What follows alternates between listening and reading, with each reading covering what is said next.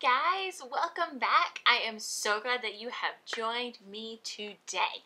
All right, so we are in our third week of the month, and this whole month we have been learning that God is good no matter what. Now, we know we have our little chant and our motion, so remember when I say God is good, you are going to say no matter what. Are you ready? Let's practice that. All right, I think you're pretty good at this by now. Here we go. God is good no matter what. That was pretty good, but I think you could be louder. All right, I want to hear more excitement. Are you ready? God is good no matter what. Yes, so as we have been looking at the life of Joseph, we have seen so many things. We saw that God is good no matter what, even when life is unfair, even when, he can turn good into bad. And today we're going to see that he is good no matter what, and he can help us. Now, for our opening activity today, we are going to use our dominoes one more time, but this is probably my favorite thing that you can do with dominoes. We are going to make a domino track. Yes! So this is where you get to be creative and have some fun, and I'm going to get to show you. You're going to take your dominoes, and you're going to line them up on a table, and then you're going to push one, and it's going to topple them all down. All right, so let me get my dominoes out, and let's make some domino tracks.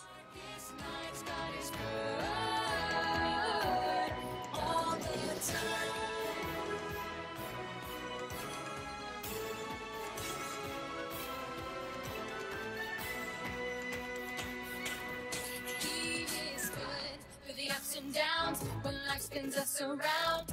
Our God is good. Nothing goes our way, and it's just not our day. Our God is good. Oh, oh, oh, oh, oh, God is good. Oh, oh, oh, oh.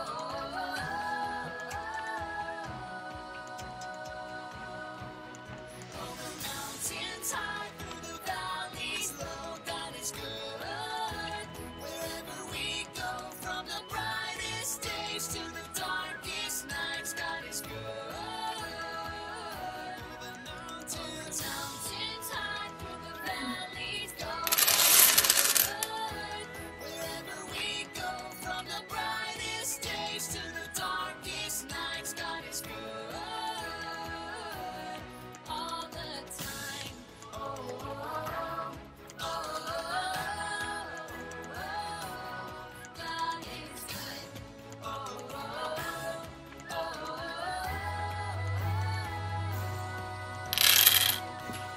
God is good. I hope you guys enjoyed those dominoes as much as I did. I love to make tracks, full fun designs, and see them fall over. Maybe it was kind of hard to do, and that's okay, but it's just a fun way to play with dominoes and have some fun with that. Well, this kind of activity kind of reminds me of what we're going to be talking about today. So the dominoes kind of fell over pretty easy. One fell, the next one fell, the next one fell. So I have a question for you. Has there ever been a time where you have fallen down and you've needed help to get up? Now think about it. Now, I'm Miss Pam, okay, let me be honest, I'm pretty klutzy, so I will run into things and drop stuff pretty regularly. I don't normally fall down, but I remember this one time when I was going snow tubing, which I don't do very often because I don't like to be cold. But anyway, I went snow tubing, it was really cold out there, and apparently the slopes were really, really, really slippery, so really good conditions for snow tubing. Well, I've never been before, and I get up to the top, and I have my tube, and I sit down, and the guy says, okay, you can go, and he says, don't forget to drag your feet.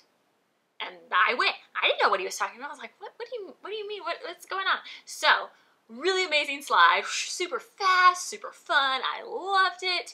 It was a great slide, and then I got to the end where it flattens off, and I did not stop. Okay, guys, I did not drag my feet because I had forgotten what he had said, and I just slid right off the edge.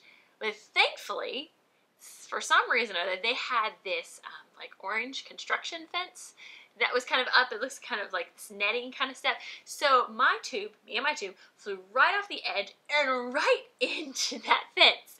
And then I just kind of slid down. Guys, it was so bad. But I was stuck.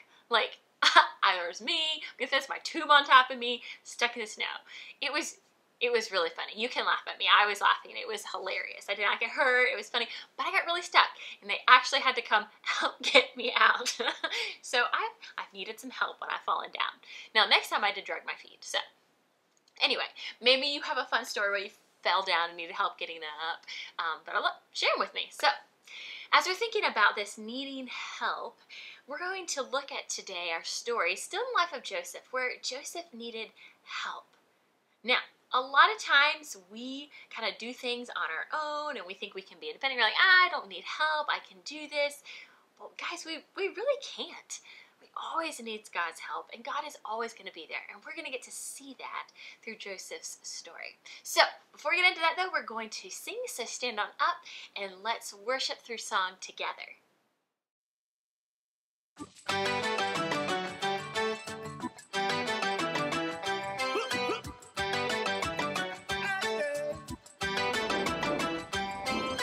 Looking out, it's a great big world. Where do I go? How do I fit in?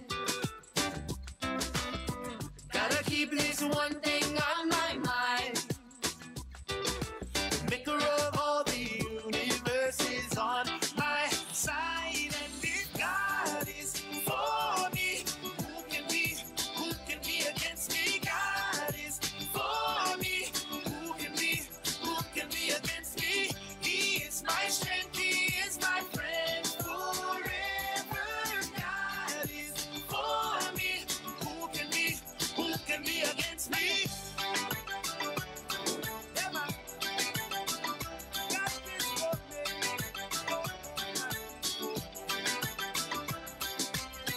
Looking out, it's a great big world.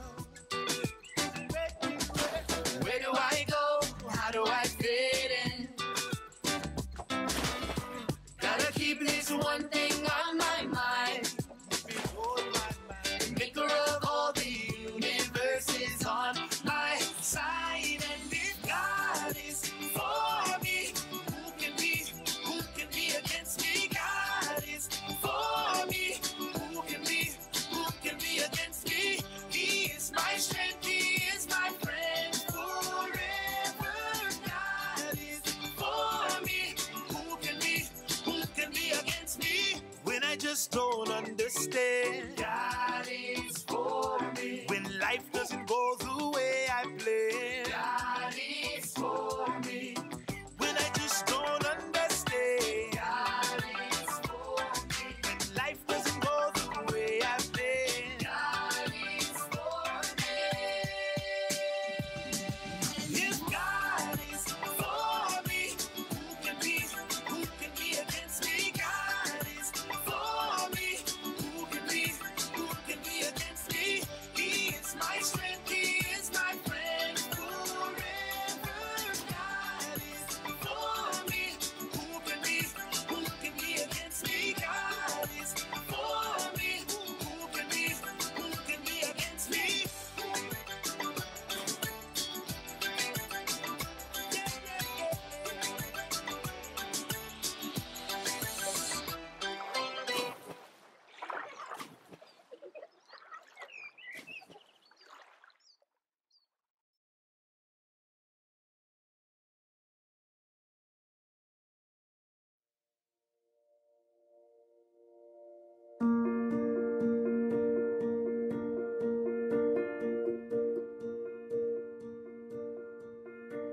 I didn't know it would be this hard. I didn't think I could fall so far. But here I am. How did I stray so far off course? How can I get back to the shore? Lord, here I am.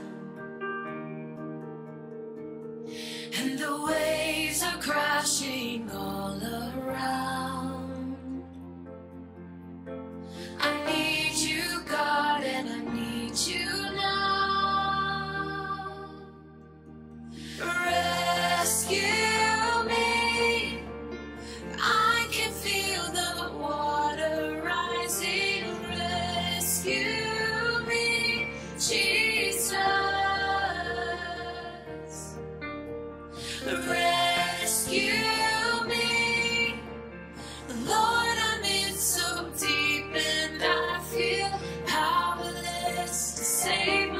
myself. Only you can be the help I need. Rescue me.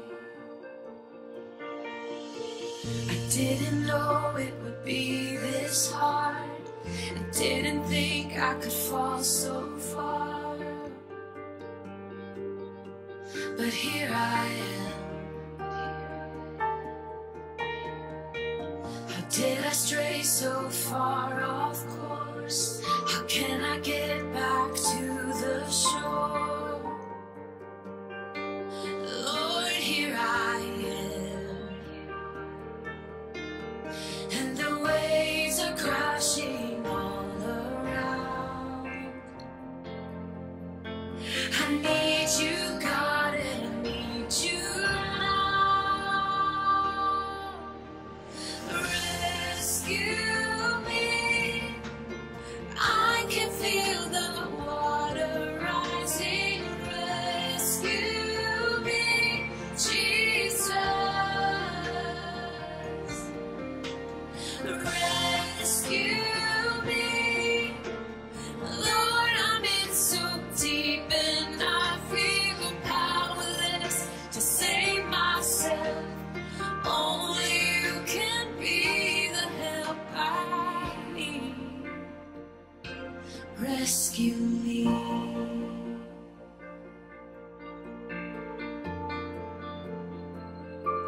Rescue me.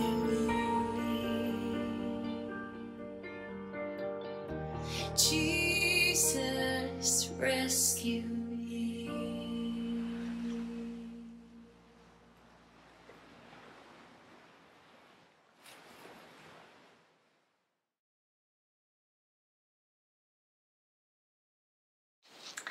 All right, guys, let's do a real quick review, recap of Joseph's life so far. So we know that his brothers had sold him into slavery. You know, at first they had planned to kill him, but then he was taken to Egypt, far from his home, where a man named Potiphar bought him as a slave. But God was with Joseph and caused him to have success in whatever he did.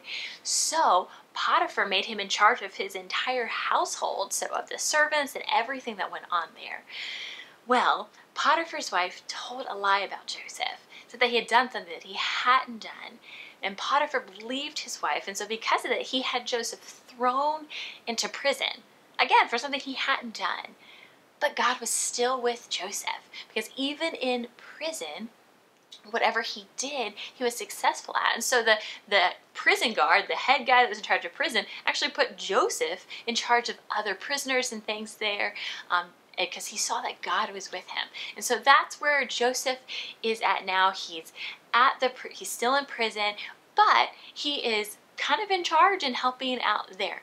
Well, when Joseph is in prison, we are going to pick up from that story. So if you have your Bibles, get into Genesis, and we are going to be in chapter 40 and chapter 41. Now, I'm not going to read the whole thing because it's pretty long, but I am going to read a couple of verses here and there. So if you have it, you can follow along with me. So Joseph is there and he's in prison.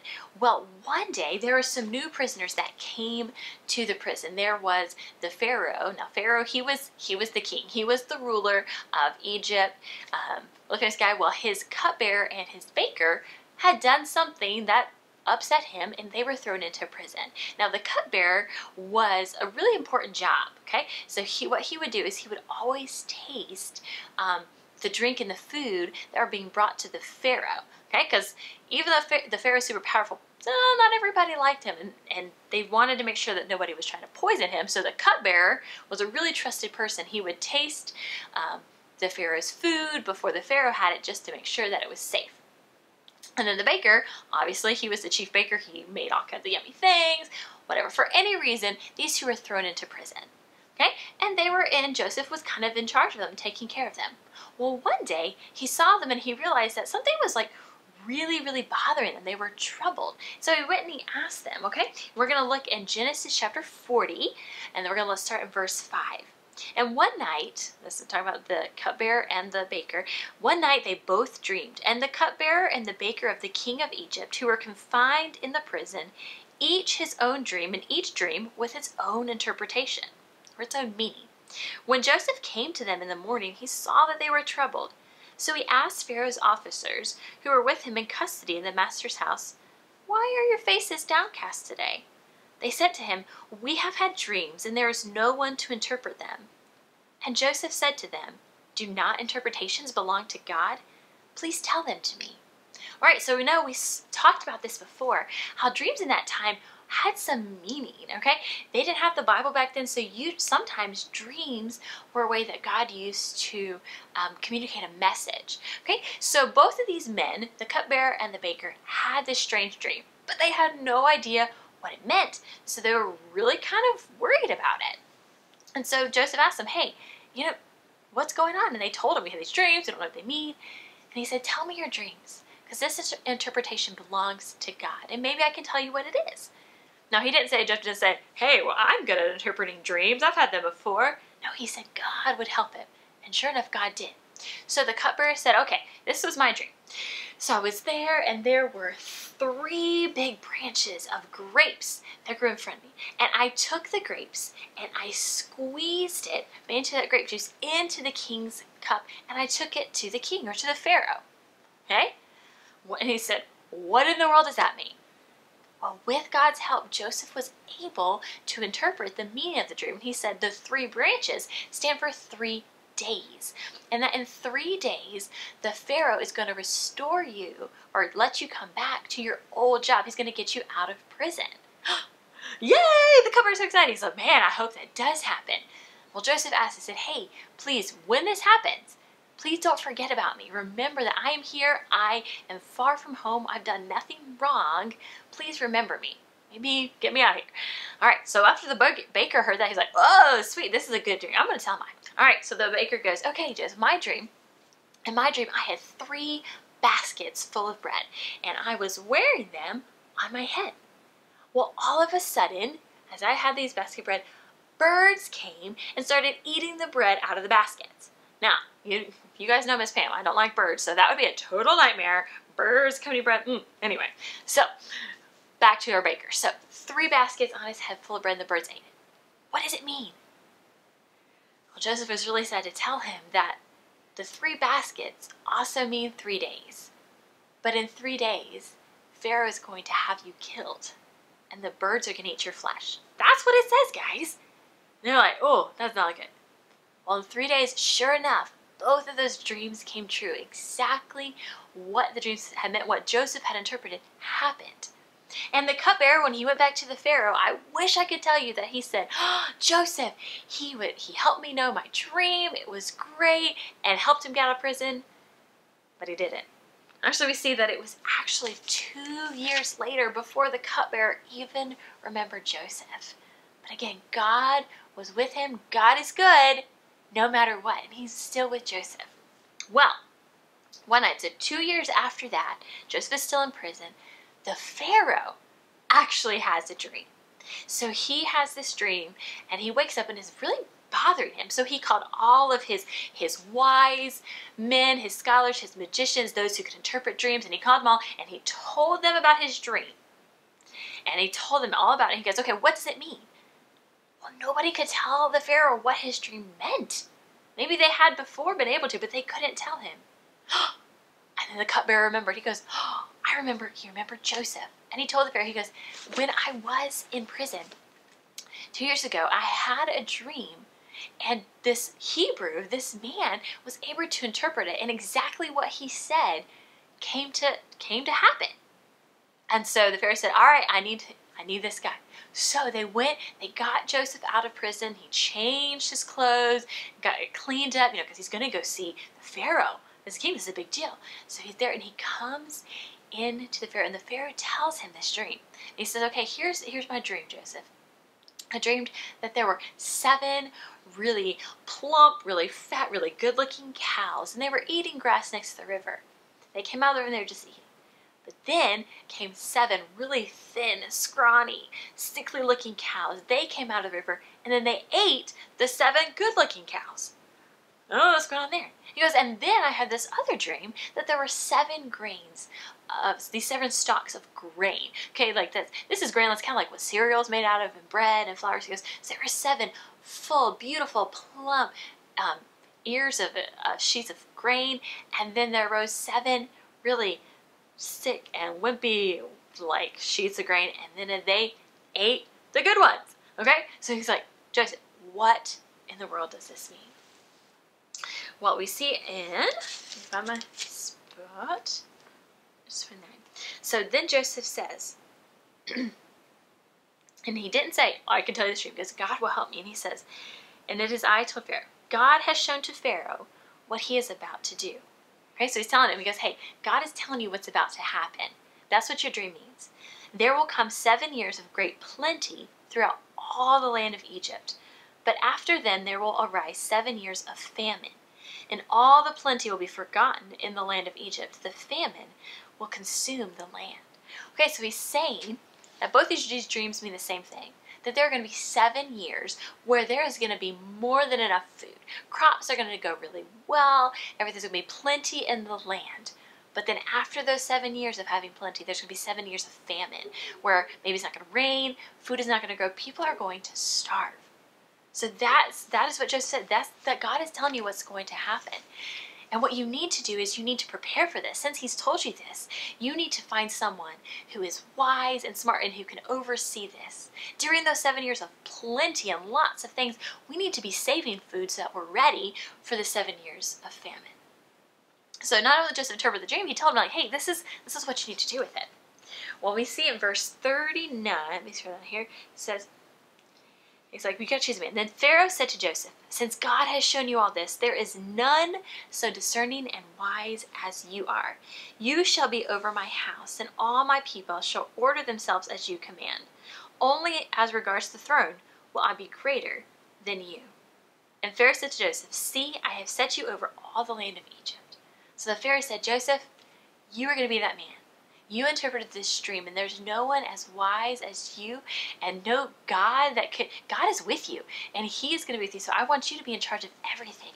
So Joseph became the second in command. The only one more powerful was Pharaoh himself. Guys, what a plan. God had taken Joseph, who was sold into slavery, who was thrown into prison, and is now second in command in Egypt. And he is able, during those 7 years we look through, he's able to save a lot of food, because just like the dreams had said, there was going to come 7 years of famine. During this time, we can read through this chapter that Joseph got married and he had 2 sons, and he just felt the Lord's blessing, that in everything he did, God helped him. Now at the very end of chapter 41, we're going to see in verse 55. Verse 55. All right. So after all those 7 years of really, really good crops and food, this is what happened. When all the land of Egypt was famished, okay, this is the 7 years now, there's all this famine. The people cried to Pharaoh for bread. Pharaoh said to all the Egyptians, go to Joseph, what he says to you do. So when the famine had spread over all the land, Joseph opened all the storehouses and sold to the Egyptians, for the famine was severe in the land of Egypt. So they had the food to sell to the people who were hungry and needed it. Moreover, all the earth came to Egypt, to Joseph, to buy grain, because the famine was severe over all the earth. Guys, this was a horrible famine. But guys, God had a plan, and he was with Joseph, so that because of Joseph, they were able to save this food, and that millions and thousands of people would not starve to death. God had a plan all through this. Joseph trusted God, knew that God was good no matter what. Now, we see that this famine now is going on. It's over the entire world at this time. So people from all over are coming to Egypt to find food. Now, we've got one more week. We're going to learn a little bit more about Joseph. This is not the end of his story. God is still working. Now, guys, I want you to think about, remember this story, that God is good no matter what, and he will be there to help you. Just like he was there to help Joseph interpret these dreams, he's going to be there to help you. Whether you need to talk to somebody and have a hard conversation or do hard things, God is going to be there with you. So please don't forget this week. Remember that, and remember that God is good no matter what. All right, guys, time for us to practice our memory verse for this month. So here it is. If you know it already, you can just say it with me. Are you ready? Here we go. The Lord is good, a strong refuge when trouble comes. Nahum 1:7. Now, if you want to add some motions to this to help you remember, you can. Maybe put it to song, have some fun with it. But we want to practice this verse because it's so good. When we are in trouble, we need to remember this verse that the Lord is with us. He's a strong refuge when trouble comes. All right. Now let's watch our Bible video about Mac, and then we will. I'll introduce a game for us to practice and play today.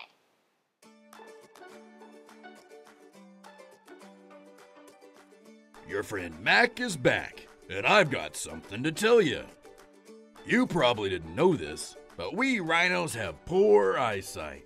I want you to know, so if I'm walking down the street and I don't wave at you, you'll know why. It's not that I don't like you, it's that I probably didn't see you. Out here on the plains in eastern and southern Africa, not being able to see well isn't all that big of a deal. There's not much to run into. It would probably be a different story where you live. Some scientists say we rhinos can't see anything more than 15 feet in front of us. I'm not sure exactly how far I can see, but it's not far. Then everything gets fuzzy. I'll show you. Do you see that tree over there? You're seeing it like most people see it. But if you were a rhino, yep, it'd be that fuzzy. But God helped us out by giving us rhinos a great sense of smell. I may not see you coming, but I probably smell you coming. My super sniffer helps me know if something or someone is hanging around. And I can hear well too. So if you crack your knuckles, or cough, or hiccup, I'll hear you. God was good to us rhinos when He gave us the ability to sniff out danger and hear it coming. It'll help us stay safe. In the Bible, Book of Nahum, chapter 1, verse 7, it says, "The Lord is good, a strong refuge when trouble comes." And boy, is that true. Trouble? For me, bugs are trouble. You may think my thick skin is pretty tough, but it's actually kind of sensitive. I hate it when those bugs bite. God gave me these good friends called oxpecker birds. They hang out on my back, eating the bugs that bug me. Hey, thanks, guys! In the Bible, God helped a man named Joseph. He didn't send him birds to sit on his back, but He did help Joseph know what people's dreams meant. You can read about it in the book of Genesis in the Bible. It's a real dreamy adventure. And you can see for yourself how God helps you. Just look around. When you're looking at a bully, or you don't do so well on a surprise test, remember that God is good no matter what, and God will help you. Talk to Him. He's never far away. But it's time for my mud bath, so I guess I'll be seeing you. That's all for now. This is Mac saying over and out.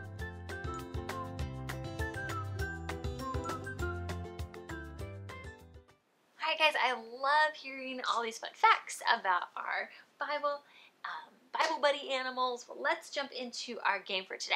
So if you have your snowballs that we used last week, okay, we're going to do this today. If you don't have them, don't freak out. You can make some. Find some white paper, find something round that you can trace, make a few circles, write the words on them, and you can make your own snowballs. So have your snowballs that have all the words. Now once you take them, I want you to crumble it up so you got a little small, it's supposed to look like a snowball, kind of looks more like popcorn, but it works. So take all your pieces, you're gonna ball them up, nothing fancy, just ball them all up. Come on there. Then you can have some fun parts. Now you might need another friend for this. Maybe you have brother, sister, mom and dad, grandma, grandpa, somebody you can have, and you can have a snowball fight. Yeah, just throw the snowballs, have some fun with it. Once you've had your fun snowball fight, however long you want to do it, collect all your snowballs, and then you can open them back up and practice saying your verse. Or what you can do, you can have some fun. You can, if you have your two sets, you can throw them and then try to match them back up. You can, once you take all of your snowballs, line them up, practice practice saying the verse, you can crumble back it up and have another snowball fight. Woo! Yeah, you just have some fun, because who doesn't want to have a snowball fight? But practice saying the verse, have some fun with it, maybe time yourself, see how fast you can put them together. Have some fun. Let's practice saying the verse one more time before we close through the day. The Lord is good, a strong refuge when trouble comes. Nahum 1:7. All right, we got one more week for this verse and for this month. So if you know your verse already and you can say it without any helps all by yourself, take a video of it, send it to me, or you can tell it to me in person, and so that I can get you a special prize for saying the verse. All right, friends, I love you. I'm so glad that you joined me today. Have a wonderful week, and I'll see you again soon.